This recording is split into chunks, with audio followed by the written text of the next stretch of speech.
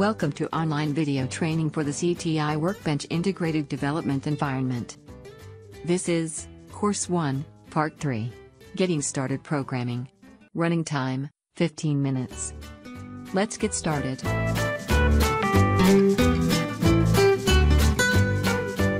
Workbench requires a PC running Windows 7 or greater, with at least 4 GB memory. Download and install the software from the CTI website at www.controltechnology.com. Workbench is dongle licensed. If you don't have a dongle, it will run in demo mode for 14 starts. If you would like to see how to install Workbench, click the banner above. Otherwise, we'll get started programming. Once Workbench is installed, start the application. This is how the Workbench screen appears when no application is loaded. Create a new workspace or project list by selecting Files, New Project List. Enter the desired name for the workspace. Here, we'll call it Workbench Training Course 1. The workspace is created with a blank folder, ready to add projects. We'll create a new project by selecting File, Add New Project. The project wizard comes up. Make sure you highlight the choice, Project, at the top. Enter the destination folder where you want the project stored. Then enter the project name and a description. Project names are limited to 15 characters. Click Next to go to the next step in the wizard. Select the default programming language to be used. We'll use ladder diagram. This choice isn't critical, because each time you add a program to the project, you'll be able to select the language for that program. For compiling options, you would usually select Debug at this point. Now enter the IP address of the target device, if you know it.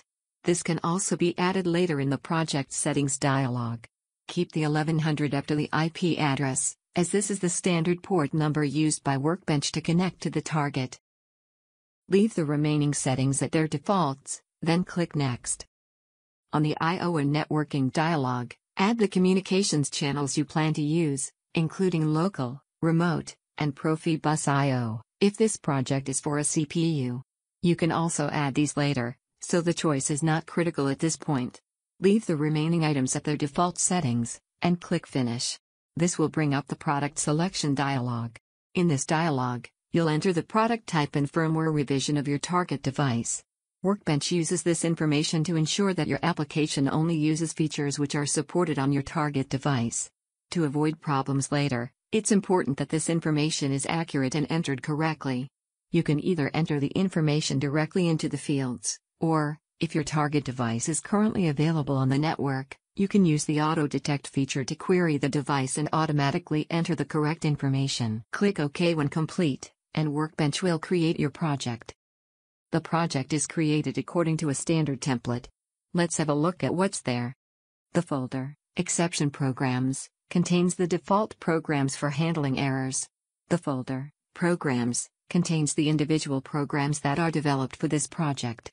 A default program has been created, called Main. The Watch folder gives you a place to store monitoring and troubleshooting items, like spy lists, recipes, graphics, soft scopes, and test sequences. A spy list is a list of variables whose value is updated during runtime execution.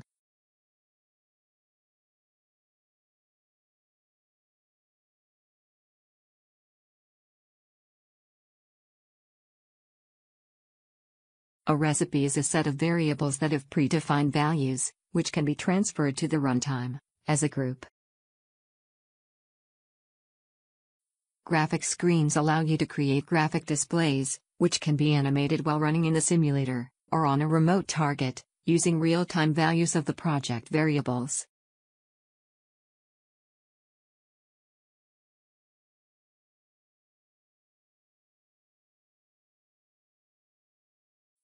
A soft scope enables monitoring of designated Boolean or numerical variables, and displays the values in a trend chart. We'll learn to use these debugging aids in Part 8 of this training course. Initial Values opens a window which allows you to edit the values variables will be assigned at a system cold start. Binding Configuration is a shortcut to the variable binding editor, which allows you to define how variables are shared between projects. Global Defines takes you to the Global Defines dialog, where you can define what programs are run on system exceptions, as well as create other system definitions. Variables opens a window for creating and editing variables. Types allows you to create new data types and structures. The project organization created here is a guide only. You are free to create whatever kind of hierarchical folder organization you prefer for storing the elements of your project. Let's look at the Project Settings dialog. To get there, click the project name to highlight it, then select Project Settings from the menu bar, or right-click on the project name and select Project Settings. The dialog for Project Settings is organized into 5 categories for quicker access. If you're not sure of the category for a particular setting, you can select the All category to see all the settings. Let's look at some of the most commonly used settings. In the General category, the Communication Parameters setting allows you to set or edit the IP address of the target system. The Cycle Time setting allows you to set the system to run as fast as possible, or on a fixed scan time of your choice. The Code Generation setting allows you to select between debug and release mode operation. Typically, debug mode is used until the application is ready for production. Debug mode must be selected in order to use breakpoints, trace points, and step-by-step debugging. Release mode improves performance by 10 to 20% when debugging is not required. The Online Change setting allows you to specify whether the project will allow the program to be modified and replaced while the target application is running, subject to certain restrictions.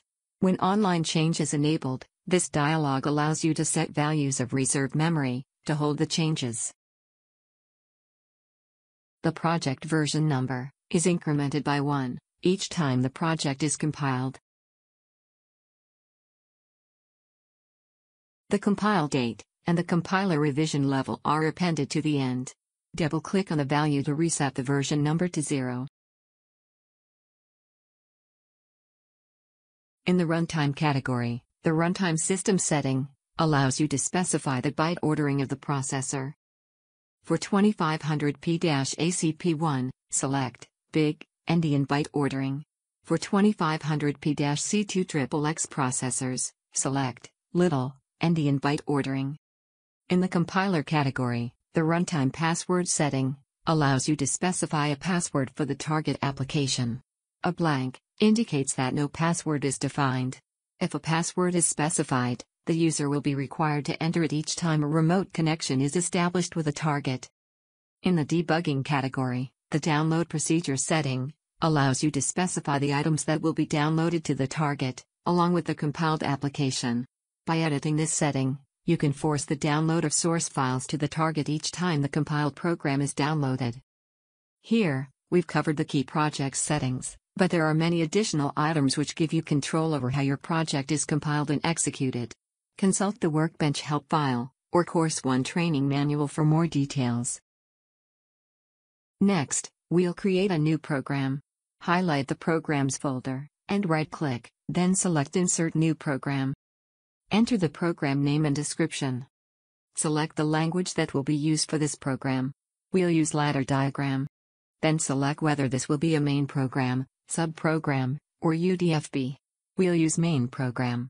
Click OK, and your new program will be created and displayed in the Programs folder. Before we start programming, let's edit the project cycle, which controls how often our program runs. Highlight the project name and right-click, then select Cycle. The execution order of programs can be adjusted by highlighting the name, then clicking the Move Up or Move Down buttons on the toolbar. Execution of individual programs can be enabled or disabled by clicking the checkbox in the Enable column. The period parameter sets how frequently the program executes. For example, if the period is set to 3, the program executes on every third scan. The phase parameter offsets the start of execution. For example, a program with period 3 in phase 1 will execute on the 2nd, 5th, and 8th cycles, and so on. The graphic at the right of each program shows the execution pattern. Click the X to exit the cycle dialog. Now, we'll double-click the practice program we created, to open it for editing. Let's look quickly at the parts of the Workbench editing screen. This is the main editing pane, where you can open and edit programs, watch lists, variable binding, graphics, etc. This is the Workspace pane, which shows your projects organized into folders. Double-click an item in this list to open for editing. This is the Output pane, which reports messages, and provides diagnostic tools. This is the Variable Editor pane, where you create and edit variables. This is the Object Selection pane, where you can access functions and function blocks, spy lists, and graphics. The status bar shows the status of the connection to the target device. Let's enter our program. Click the Insert New Rung icon in the ladder editing toolbar to create a rung. Double-click on the contact to enter a variable name. Enter motor start. Click OK. The new variable dialog box will come up, because you have entered a variable motor start, which has not been defined yet. Select bool, and enter the description. Click Yes. Look in the variable editing window. Expand the practice program, and you can see the variable that was created. Motor start is presently a local variable. Let's make it global. Highlight the motor start variable, and drag it down to the global variables section. Let's set an initial value of true, for the motor start variable. Double-click in the init value column, and type true in the box that comes up. Here enter, and now the initial value is assigned. We'll repeat this process to assign a variable motor run, to the output contact. We'll make it global. And since this is an output, we won't assign an initial value. Now, we're ready to compile and run our program. Click the Build Startup Project icon. The project will compile, and the results are shown in the Output pane. Inspect the Output pane, to ensure there were no errors in the compile. To run the program in the simulator, we'll click the simulation icon. The Start Mode dialog box will come up. In a cold start, all variables are set to their initial values, as set in the program. A warm start sets, retain, variables to their last value. A hot restart sets, all, variables to their last value. Since we haven't run this program yet, cold start is the only option available. Click Start, to run the program. Notice that while running, we can view the value of motor start and motor run, in the program editing pane, and the variable editing pane. To change the motor start variable while running, simply double-click on the contact in the program editing window, or on the variable name in the variable editing pane. A dialog will come up, allowing you to change the variable. Click True or False to change the value. In this program, the motor run output should follow the value of the motor start input. Clicking the Lock box will lock that variable and not allow it to be changed, regardless of whether the input changes. This is equivalent to forcing, in Workshop. When changing the value of a numeric variable like an integer, the editing box looks a little different than for a Boolean. To change the value, enter it in the space provided, and then click Force. This will reset the value of the variable. Note that forcing works differently in Workbench than in Tysoft and Workshop. Forcing in Workbench resets the value of the variable, but the program is free to continue changing the value.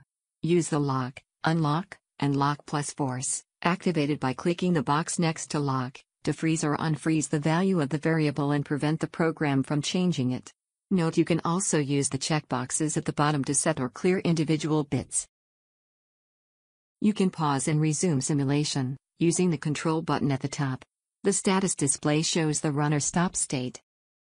To exit simulation, click the simulation icon again.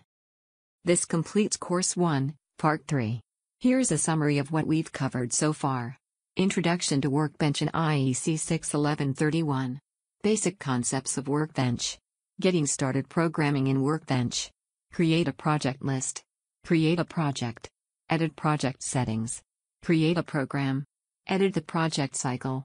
Know the main components of the Workbench screen. Make a simple program and run it in the simulator.